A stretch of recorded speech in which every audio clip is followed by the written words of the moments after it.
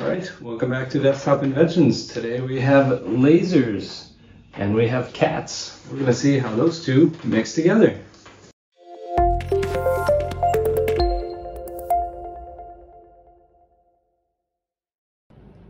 There's a laser. Not very cool, huh? Yeah, there we go. Lasers are cool, right? Still think we're not doing this right.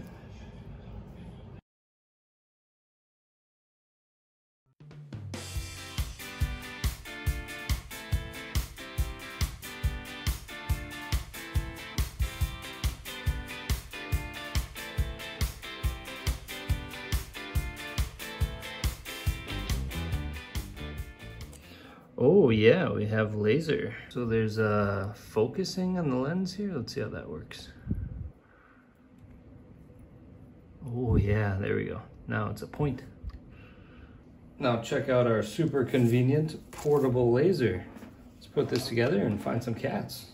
This is so convenient and portable. I don't know why they don't just sell them like this.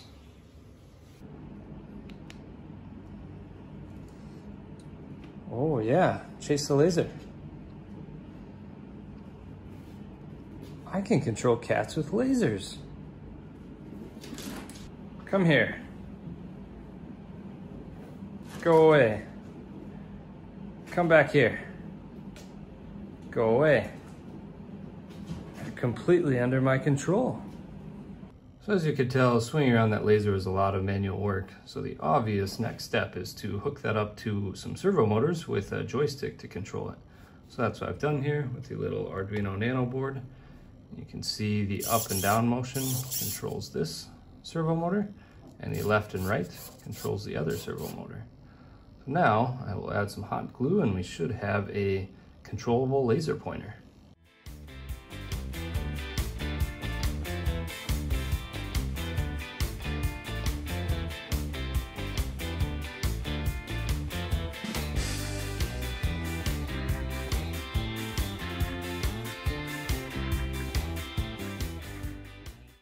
Look at that ingenuity. Two servo motors with a laser turret glued directly onto the breadboard.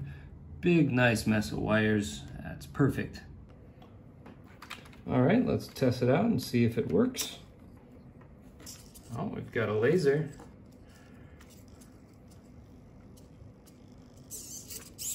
Oh, that's great. It works.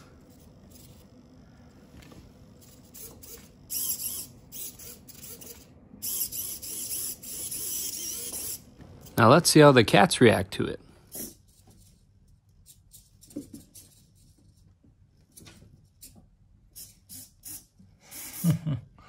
Pretty funny.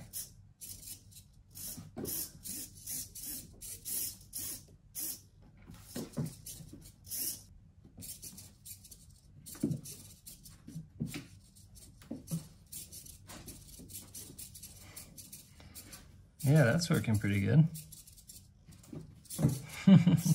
Seems like I'll have to adjust the joystick a little bit because when I press up, it points straight up in the air and nobody can reach it when it's on the ceiling.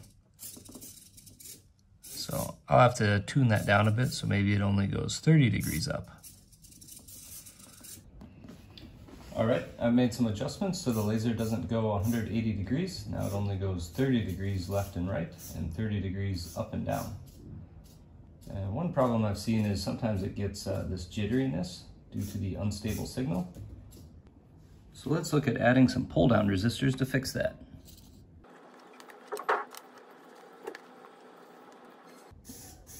There we go. The pull-down resistors seem to have fixed the jitteriness.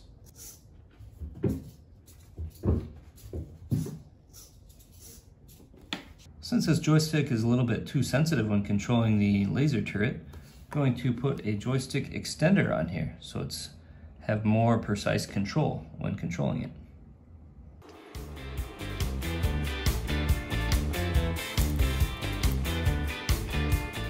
And now I'll attach the joystick to a base so it doesn't fall over.